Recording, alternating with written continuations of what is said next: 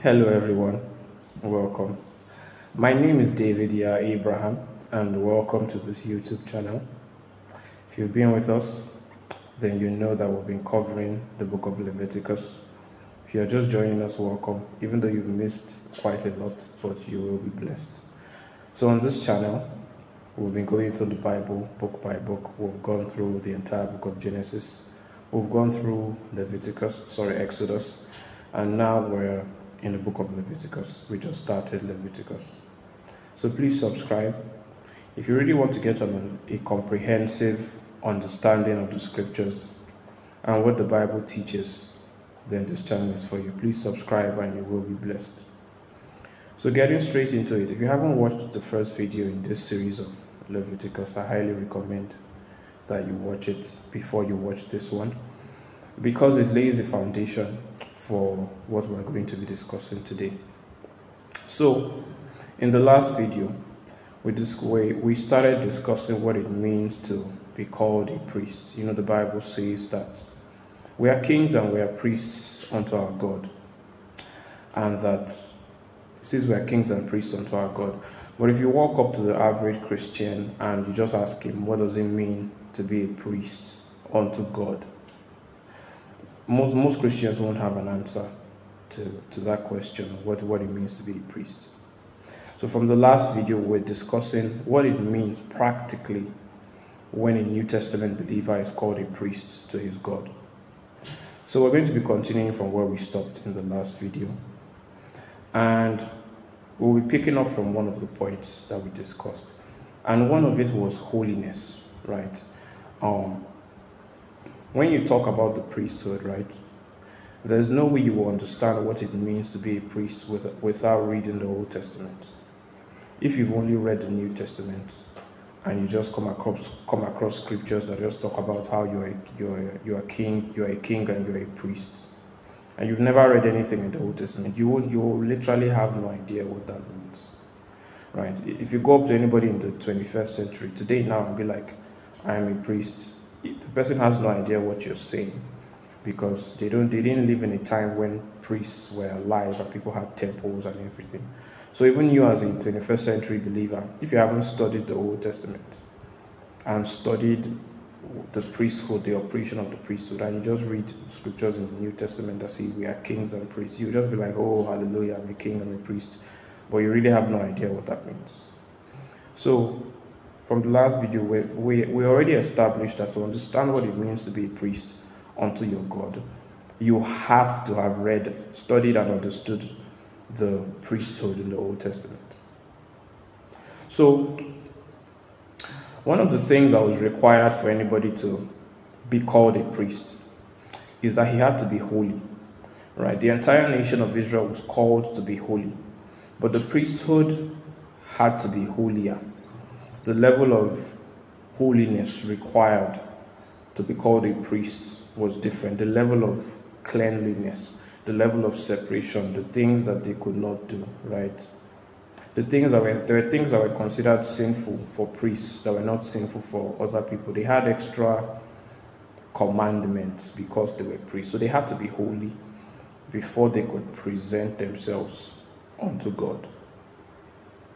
So anybody who is going to be called a priest will not just be righteous by nature, right? But he has to be righteous even in his lifestyle. Because when you talk about righteousness nowadays, right, some people get confused. They're like, I thought Jesus Christ has already made us righteous. We're already righteous by nature. Which is true, we are righteous by nature.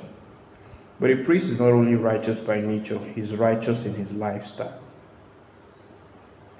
And it is the efficacy of a righteous lifestyle that makes a priest able to come near God. So anybody who is not living in righteousness cannot have an intimate relationship with God. He or she can't be close to God. You're saved and God loves you, but sin will always put a distance between a man and the holy God that we serve. Unless it's not Yahweh, the God of the Bible, unless it's another God. But if it's the God of the Bible, then the person must be holy. you must be holy. So there's a difference between righteousness by nature and righteousness by action. Right? We are righteous by nature, and this righteousness by nature is supposed to produce righteous living, righteous lifestyle. That's why Jesus says, by their fruits you shall know them. He doesn't say by their nature you shall know them. So somebody cannot be saved and be fornicating, fornicate today, fornicate tomorrow, fornicate next tomorrow, and say that I'm a righteous man. You are deceiving yourself. You are utterly deceiving yourself. Because Jesus says we know the righteous ones by their fruits. In other words, Jesus knows that you are righteous by nature, but that nature is supposed to produce a lifestyle of righteousness, a lifestyle of holiness. So, by nature, let's say you have some of us listening are probably married and you have children. Even if you're not married, you hope to be married one day, you hope to have a baby. So when you give birth to a child, by nature, the child is your child. By nature, he's your baby, he's your son, she's your daughter. So when you look at the child, by nature, the child is yours. So you love the child. But when the child takes a shit and there's poo all over your child, there's shit all over your child smells like shit. At that moment, you're not comfortable holding the child. So a child who has just poo-pooed, right? He has just taken a poo. You take off his pampers and he's smelling. There's poo everywhere. At that moment, you can't hug your child. You know the way a woman cuddles her baby and kisses the baby and holds the baby and plays with the baby and holds the baby tight when the baby is clean. When the baby has poo-pooed, when the baby has taken a poo, that same woman will hold her nose around the baby because the baby stinks. So when God looks at us, by nature we are his children. But when you fornicate, you wrap yourself in shit. And when you wrap yourself in shit, it makes it difficult for God to come near you, for God to be close to you. Just like you have a baby and you love the baby, because people say, oh, God loves us, God loves us. You love your baby, but when he poos, you don't hug him. You are not happy around the baby that is smelling of shit. You are looking for how you can wash him quickly, just so that you can hold him. Meanwhile, by nature, he's your son. So, in the Old Testament, people were not righteous by nature. What Jesus came, they were righteous by works, so it was righteousness by works. But when Jesus came, and you accept Jesus and Jesus died, he made us righteous by nature. So when God looks at us, he sees us as his children. In the Old Testament, he didn't see people were not called the children of God, they were called the children of Israel.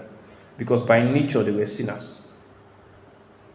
By nature, they weren't God's children. So God couldn't call them his children. They were called the children of Israel, the sons of men, flesh, dust, people of the earth, or whatever. But he says, as many as received him, he gave them the power to be called the sons of God. So it's when you receive Jesus that your nature changes. You become a son. So when God looks at you, by nature, he says, as many as received him, he gave them the power to be called the sons of God. So when you receive Jesus, he changes your nature. And instead of you to be by nature a sinner, right? By nature you are now righteous. So your son by nature is your son. But he can still wrap himself in shit. So anybody who is a fornicator, a liar, a cheat, a bribe collector, God loves him, is the truth. God loves everybody, even while we are sinners. But it is difficult for God to come close to you because you smell of sin. You reek, you stink in the spirit. It's an abomination. When God sees sin, it's smelling. So God cannot be close to you. Let me read a scripture to you.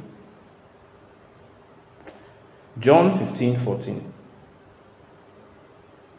He says, you are my friends if you do whatsoever I command you. So the way Jesus, this is Jesus, by the way, this is not a human being speaking, right? This is Jesus. So the way Jesus identifies his friends is by those who obey him. You know how people sing this song? I am a friend of God. Many people are jokers. They are serious jokers. They don't read their Bible. So they are just emotional Christians. You know, God loves us. I am a friend of God. A fornicator. You don't know God. A bribe collector. A liar. His father is the devil. He opens his mouth. He's spitting lies. When he comes to church, he's dancing. I am a friend of God. He calls me friend. Just shut up and keep quiet. Know your God, understand God, and don't be an emotional Christian. God is not emotional. So all this is emotional, we're under grace, God just loves us anyhow. Then you just sin and think it doesn't matter. See, John 15:14, how Jesus identifies his friends is by obedience. That's how Jesus knows his friends. That Jesus says don't fornicate and you truly did not fornicate. That's how he calls you friend. People just quote scriptures anyhow. They say, oh, I have no longer called you servant, I now call you friend. So all of us are friends. Read it. There is a condition to be called a friend of God. Is obedience. That he says, thou shalt not lie. And everything that comes out of your mouth is truth. That he says, flee sexual immorality, and because of that, you keep yourself. That he says, thou shalt not steal, and because of that, you don't collect bribe. So you obey God. And when you obey God, he calls you his friend. So you can be a son of God and not be his friend. Some of us have children that are not your friends. You don't talk to them. You don't have a cordial relationship with them. Maybe because they are rebellious. So somebody has a child who's a drug dealer. You love him, but you hate his lifestyle. You utterly detest that your son sells cocaine. You hate the lifestyle, but you love him. And because the lifestyle is repulsive, it's difficult for you to establish a relationship with that child. You have a child who, God forbid, is a rapist. You love your child, but he's a rapist. But because the lifestyle is repulsive, you can't call him your friend. It's difficult for you to establish a relationship, to be close to that child. Because every time he comes near to you, you remember that this guy just raped a woman. And you're like, my son, why are you doing this? Even if you want to be his friend, you want to talk to him, you want to gist with him. By the time you remember that he raped somebody last week, and he's not changing, he's still looking for who to rape. It starts to bother you, and you're like, why are you not going to change? Why are you doing this? It's not right. So that rape, that lifestyle, it forms a hindrance between the woman and her child. That thing that the child is constantly doing, drug dealing, armed robbery, rape, rebellion, or rape, it forms a blockade that the person cannot, you can't have a working, cordial, intimate relationship with that child because of the lifestyle. In other words, that child is not your friend. He's not your friend. You love him. He's your child. He's your son. But he's not your friend. So God has many children that are not his friends because they are rebellious. They live in sin. They deceive themselves, singing in church, I am a friend, I am a friend. Read your Bible. Don't just come and be singing ignorant songs. They are not his friends because they don't obey. They live in sin, constantly fornicating. So they are not God's friends. Imagine if you have a friend that wraps himself in shit.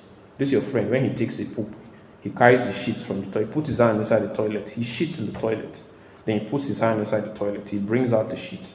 Then he smears himself with the shit. Rubs the shit all over himself. When he finishes rubbing the shit all over himself, he now comes. Now say, come, let me give you a hug. Will you hug that friend? After rubbing himself with shit, smelling of shit, then he comes, he says, let's go and have lunch. Will you go and have lunch with him while he's smelling of shit? But you love him, he's your friend. So why don't you go and have lunch with him while he's smelling of shit? This is how God sees sin. The book of Isaiah says, your sins have put a distance between you and God. This is how God sees sin. He loves you, but the Bible says he hates sin. You know the way you hate shit? When you shit, you see your own shit. You can't even turn and look at it. When you finish taking a shit, you can't turn back. It's so disgusting that you just quickly clean your bum. Quickly flush it because you don't want to see it. The Bible says, thou hated iniquity. God hates sin. He hates sin. Even if you think it's a small lie, but God hates it with a passion. So this is how we understand. This is the difference between righteousness by nature and righteousness by action. Because when you talk about Christians being acceptable, being righteous, people are confused. They're like, Jesus has already died. We're already righteous. What's not the problem? But there's a righteousness by lifestyle. So when you obey God, as John 15:14 says, he now calls you friend. You are now a friend. So he looks at you as not just his son, but you are his friend. So like we're speaking of before, you can have a son who is rebellious. You love him passionately. So God still loves even Christians. Even people who are living in the world, God loves them. But a one who is a Christian, who is deliberately sinning, it doesn't change God's love for him. God still loves him. Just like a mother can love her son who is an armed robber, who's a thief, breaks into people's houses with guns and cuts away their belongings. Because he's an armed robber, she still loves him. It doesn't change that he's her son. So she doesn't deny the person. And she loves him. So God loves even his children who are sinning. So even the child that is an armed robber, right? If the child is hungry and he comes to his mom and says, Mom, I'm hungry, I need some food. The fact that the person is an armed robber doesn't mean that his mom will now say, go and die of hunger. He's an armed robber, he comes and says, Mom, I'm hungry. I've not eaten for 5 days. Please, do you have rice? The mom will still give him food because she loves him. Irrespective of how the person lives his life, she still loves him. So a Christian living in sin can pray and God will still answer.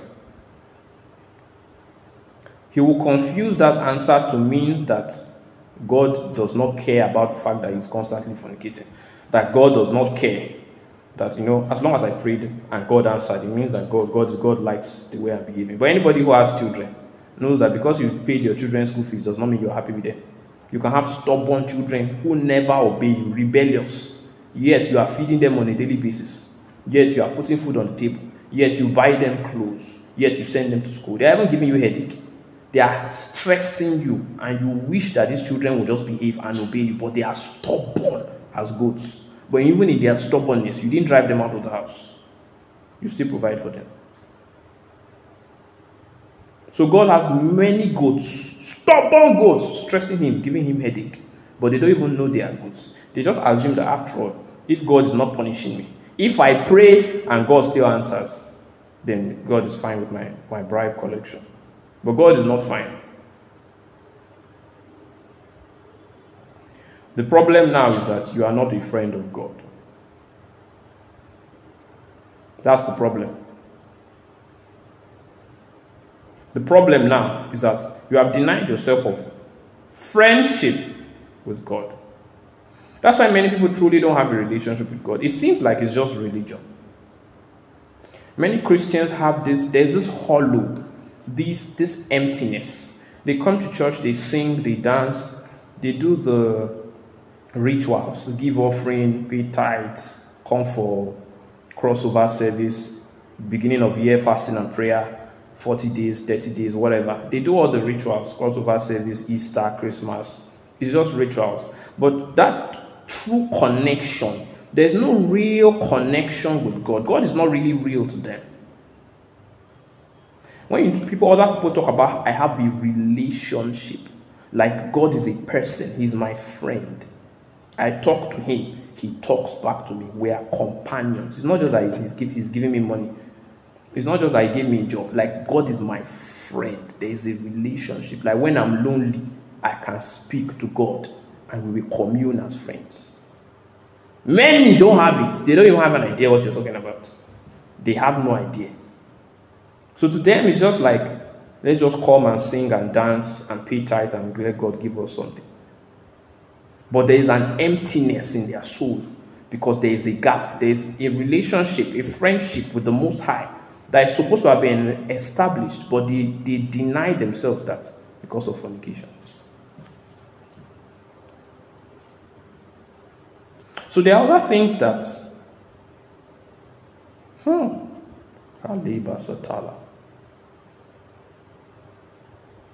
there are other things that accompany friendship with God. When God calls you his friend, there are some things that accompany that thing. Because some people are, in their mind, they're probably saying, what's the point of me being a friend of God? As long as he can give me some things, let him just pay my bills and give me a job and give me money. Why then do I need to call him friend? But there are benefits of friendship when truly, by holiness and obedience, you make yourself a friend of God. One of these benefits is answered prayers.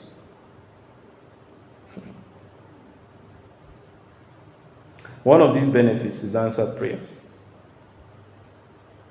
Let's read the scripture. 1 John 3:22. He says that whatever we ask of him, we receive because we keep his commandments and do those things that are pleasing in his sight. It says that when you ask God for something, you can be confident, God, that God will give it to you. Like you come with your prayer request and you are sure that God will answer. Why? Because you keep his commandments. You obey him. That's why many of you don't have answered prayers. Or you have like 25 prayer requests and 24 are unanswered. 23 are unanswered. You have only 2. You have things you have been praying about for years. It looks like God is just ignoring you. You are not his friend. Because you don't keep his commandments. You don't obey. You are a fornicator, telling yourself you are under grace. You will suffer with those. That are your list of prayers. You will carry it into next year. You think it's a joke. Deceive your church. Deceive yourself in church. This is your year. Amen. Or God, that prayer request, we'll see you with it next year. I bet you. You carried it from last year. Because you carried your fornication from last year. You think God is a fool. God answers prayers. God answers prayers. There are conditions to ensure that everything you bring to God. Look at what he said. He said, whatsoever you ask God, he says he will do it. Not because he loves you. God is love. We're under grace. So let's live like godless fools, fornicators, liars.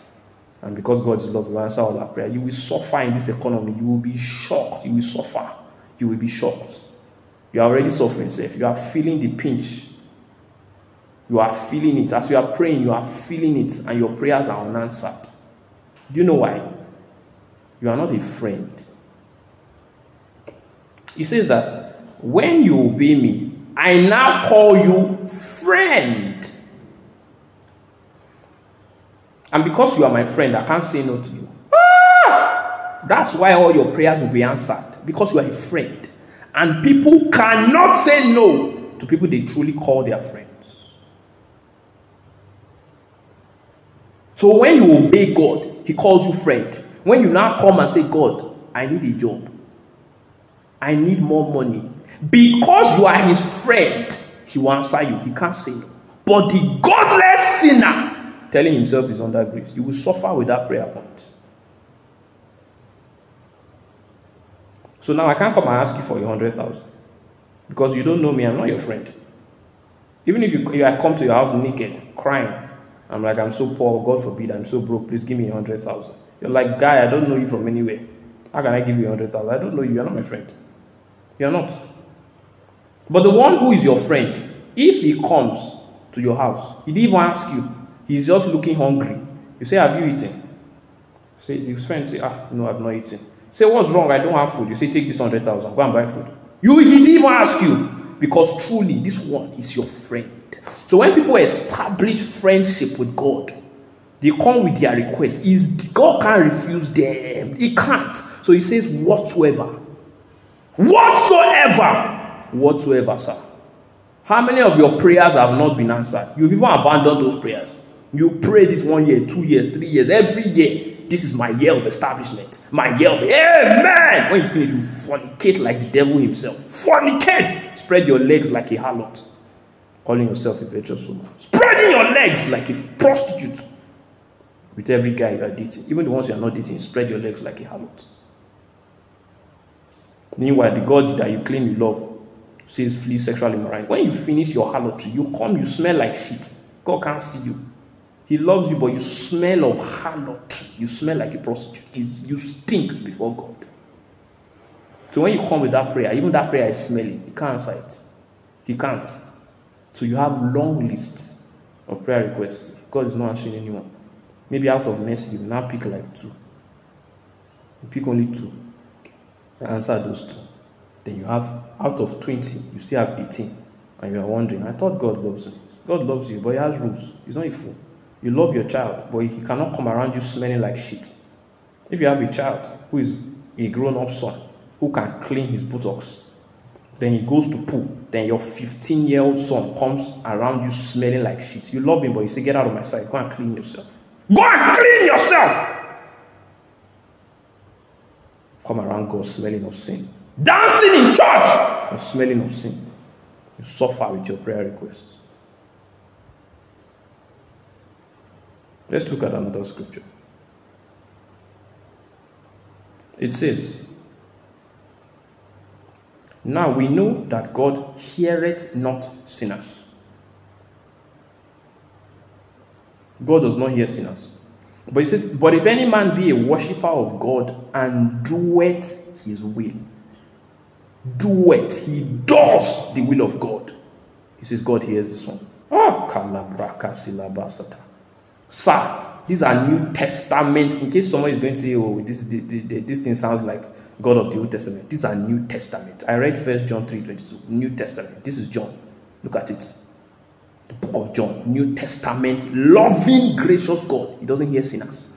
And in case you thought the one that he's calling a sinner is the one that has not given his life to Christ. He says, if any man doeth his will. He's not saying anybody who believes in him. You believe God, but you are a fornicator. What's the point? Just go and serve Satan, because you are doing the will of Satan. You believe God, you are a liar. You are like your father, the devil. You two of you are liars. What's the point of calling yourself a son of God? Why being like your father, the devil? His mouth, you are wasting your time. So he says, if any man be a worshipper of God and do it, his will. You must do the will. It's not just why I'm a Christian. I believe, I have faith. You will suffer with your prayer request. See, you think this thing is a joke. Continue. Continue. You already have many prayer requests that are just hanging. You will suffer. I'm laughing, but it's not funny. You think this thing is a joke. Try this word of God. Forget the fact that I'm laughing. Try this word that says that answers prayers comes to those that do things that are pleasing to God. Try it. You say God is a God of love. We're under grace. Continue in your sin. Try this word and see how many of your prayers will be answered.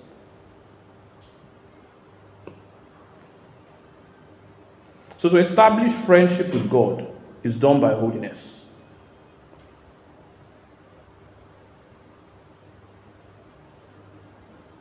So like we're saying, we're establishing the benefits of being a friend of God. Through holiness, through obedience, you establish yourself as friendship. In friendship with the one we call Elohim, or Jesus Christ, the God of the Bible. You establish friendship by obedience. And the first benefit is intimacy, where God can truly come to you and be your friend. That's the first benefit. The second benefit, like I've spoken about, is answered prayers, because people can't say no to their friends. They love their friends, and they do things for their friends that they will not do for strangers. People who call themselves sons, but they are not their friends. The third benefit of friendship is that it opens you up to the secrets of God. Someone will now say, what am I doing with the secrets of God? Oh. Let me tell you a story. The reason I'm going to tell you this story is so that you can understand what you can do with the secrets of God. God. God. So in the Old Testament, there were two men. One was called Abraham. The Bible establishes that Abraham was a friend of God. The second one was called Lot. And Lot was not a friend of God. The Bible never calls him a friend of God. So two of them are righteous men. The Bible calls Lot a righteous man. But Abraham was a friend of God. Abraham was also a righteous man, but he's a friend of God. So two righteous men. One is a friend, one is not a friend. So God comes down from heaven physically and visits his friend, but he doesn't go to the house of Lot. He doesn't go to the house of Lot because Lot is not his friend. So he comes down physically, arrives at Abraham's house, and communion, fellowship, friendship with Abraham, but he doesn't visit Lot. The second thing he does for his friend is that he answers the prayer of Abraham, asking God for his son. And when God came physically, he said by this time next year, Sarah will be a son. So answered prayer came to the friend of God. Lot still has his own unanswered prayers that he's praying about in Sodom and Gomorrah, and God didn't answer him. God didn't even visit him because he's not a friend. But remember that we're talking about the secrets of God. And when you're a friend, it opens you up. The Bible says the secret of the Lord is with them that fear him. Psalm 25:14. The secret of the Lord is with them that fear him, and he will show them his covenant. So when you establish friendship with God, through fearing God and therefore obeying him, because when you fear God, you obey him. So through the fear of God and obedience, you establish friendship with God. Then the Bible says the secrets of the God can be committed to you. So the secrets of God, when God has a secret. You know, people just say, oh, well, God loves everybody. God loves everybody, doesn't tell everybody everything. God has secrets. There are things that God will not tell you if you're not his friend. Because the secret of the Lord is with them that fear him. So, when you establish friendship, God can now reveal his secrets to you. So when God came to the earth, he stood before Abraham. Then when he was about to leave, he said, can I hide this thing from Abraham? In other words, I have a secret. Is it possible that I can hide this thing from Abraham? You know, when you have this, your close friend, you want to travel abroad, you want to relocate. There are some of your friends that don't know you are relocating. You even traveled abroad. You've been there for 5 years. You've changed continents. You have people that you didn't tell.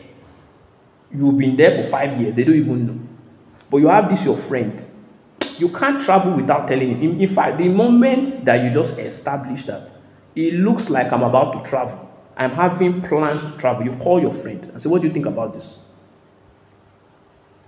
When you start a new relationship, you meet a guy you like. The guy has not even told you anything. You just meet the guy is just handsome. You just feel like, this guy is somebody that I'll be interested in. You call your friend instantly and say, I just met somebody with the guy. He asked me for my number. I don't know whether he likes me. And two of you are already sharing the secret. Meanwhile, there are other people that you will not tell. Even as you start dating him, you will not tell them. Some of them is on the day of when you are getting married that they will even know you started a relationship. But your close friend is not possible. You're like, is it possible that I met somebody I like and I didn't tell this my friend? You must tell him. You must tell her. So God stood before Abraham. When I was about to go, he said, I have a secret. I have a secret. I have a secret. He said, can I hide this thing from Abraham? It was difficult. That Elohim, God, stood before a man. He said, can I hide this thing from Abraham? Is it possible that I will not tell Abraham this secret? He said, no. I will tell him. He's my friend.